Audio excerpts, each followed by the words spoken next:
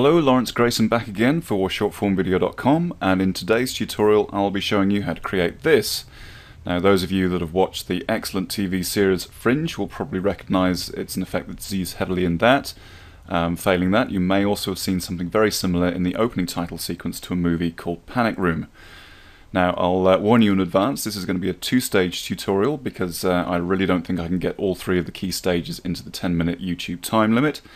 And also you'll need the CS5 version of Photoshop and a third-party tool called PFHoe from Pixel Farm. So without further ado, let's get started. Okay, so this is Pixel Farm's PFHoe 2.2. It's the standard version, which costs around $99 US, and frankly it's worth every cent. There are other tools on the market like PFHoe and Synthesize, and even Pixel Farm's own PFTrack, but for what we're going to do here, the standard version of PFHoe is more than sufficient. So the first thing to do is load our footage. As you can see, I had this open in the final project. It's actually a piece of handheld moving camera work, shot in the comfort of my own lounge. Now, the first thing you need to do with PFHoe is compensate for any barrel distortion caused by the lens. Now, I shoot with an HVX202, and at wide angle there is a very definite element of barrel distortion. So to compensate for that, scrub the timeline until you find you've got a nice high contrast line like this one or this pillar here, or in particular this one close to the edge, and just hit this calculate lens distortion button.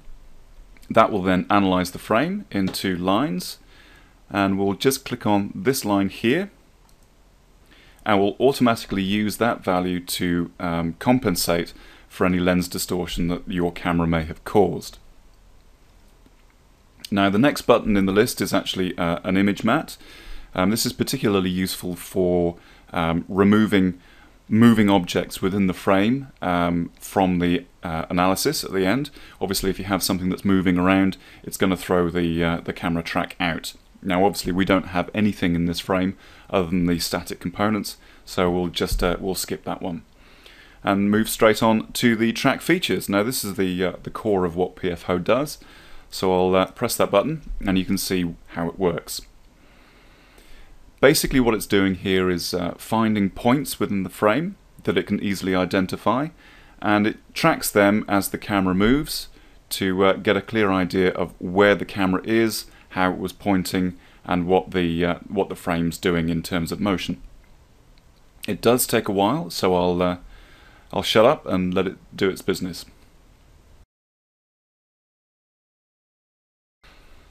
Okay, so it's tracked all the points that it's found in the scene, and this chart across here with the green values in it indicates that it's extremely confident that it's got an effective track. You'll see in the frame itself there are color-coded points. Red indicates that it's not confident that it's followed that point accurately. Yellow, less confident, and green, very confident. So if we look at this one here, it's pretty much confident that it's followed this track 100% throughout the entire frame, whereas these elements, maybe not so sure. Okay, so the next step is to click on the Estimate Focal Length and Scene Orientation. Now, this is the tricky bit that requires a little bit of trial and error. Best thing to do here is find a frame where you've got a bit of space to play with and a really, really good point of reference, like this chest in the middle of the floor here.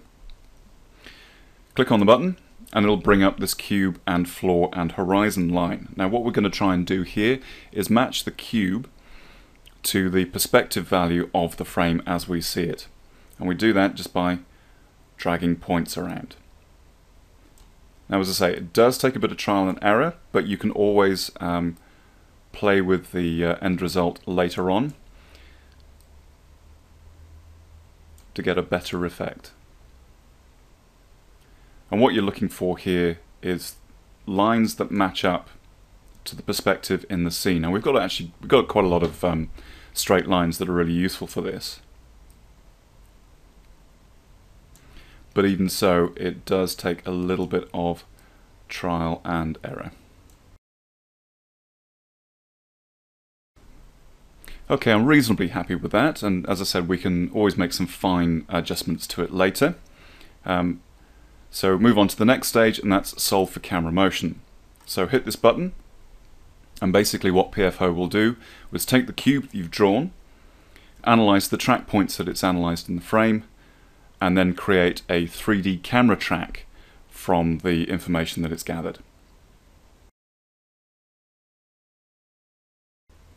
So now that it's finished, as I scrub through the timeline, you'll see that the plane that we defined earlier tracks fairly accurately with the scene as the camera moves around.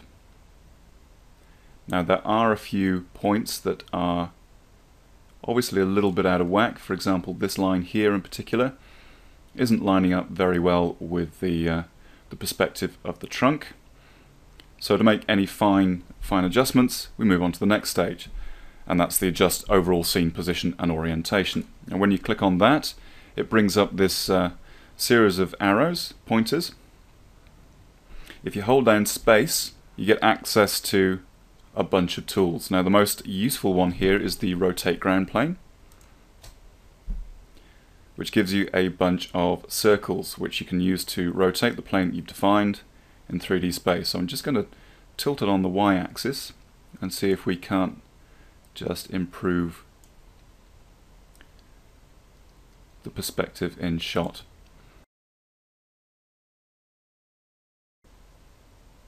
Okay, I'm pretty happy with that. Next stage is to actually put this point of origin down here and move it to a more useful position. Now our 3D text is going to be tracking with a focal plane on the top of this chest, and as I showed you earlier, the tracker was really happy with the overall tracking of this point here.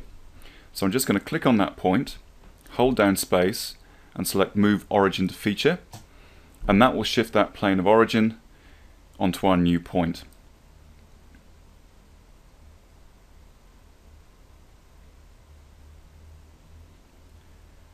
Okay, I'm still not entirely happy with the angle of the floor,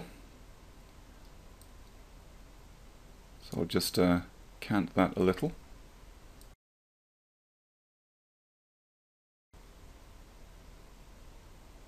Okay, I'd say that's pretty good. Now, I've seen a couple of other tutorials, and one of the things they point out is when you export this camera data to After Effects, you're confronted with a significant number of null objects. Basically, for every point it's tracked in the scene, you'll get a null object created. Now, we don't actually need all of those null objects to be exported, so what I'd like to do before we export is just delete all of the tracking points that we are not going to use. And as I mentioned earlier, we're going to use this, what we'll call the hero point here, to match our 3D text into the scene. So I'm just going to draw on the frame to highlight any unwanted points, and we'll just delete them.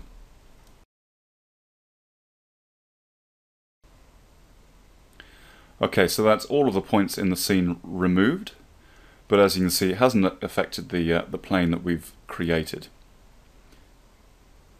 So when you're happy with the end result, next step is to export the undistorted version of the movie. Once you've exported the undistorted version of the video, final step is to export the camera data. So I'll click on the final step and make sure that After Effects is selected from the export format. Now you'll notice this is the .ma file. Now that's actually a Maya scene file, but After Effects supports this. Leave the scale factor at 100. Pick your file save location and file name and hit OK. Okay, so that's it for this stage of the tutorial. In part 2, I'll be showing you how to create the 3D titles in Photoshop using a brand new feature called Repousser, and then I'll mix all the elements that we've built using After Effects. Thanks for watching, and I'll see you in part 2.